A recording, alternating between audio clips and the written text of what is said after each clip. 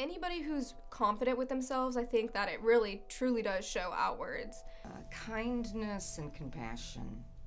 Love. Jesus. Honestly, I think beauty is when you can be yourself without any apologies, I guess. A nice person, I guess. Personality. Something that is awe-inspiring, something that kind of resonates with you on like deeper levels than the physical. I think beauty is just being uninhibited and just loving life and being filled with joy. Nature. I always find it in nature. Well, it depends on the person. It can mean something different for everyone. But it's just like something that they appreciate that's like nice to look at, that they appreciate. It doesn't have to be to look at. It could just be anything like you appreciate. Kids, because I think of untainted, pure, embracing who they are. As far as a person, someone who loves you unconditionally, cares for you, prays for you, does everything unselfish. Don't have to. My personal definition of beauty is, on the inside, someone who is most themselves while being aware of everybody else. Yeah.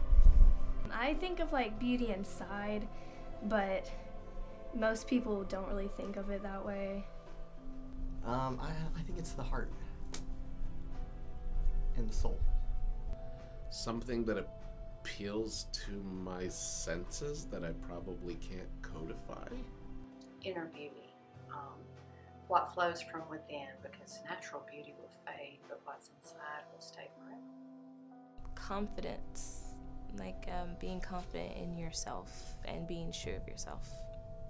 It's not based off looks or appearances. I think it's how you treat other people. I think that goes a lot longer in this life.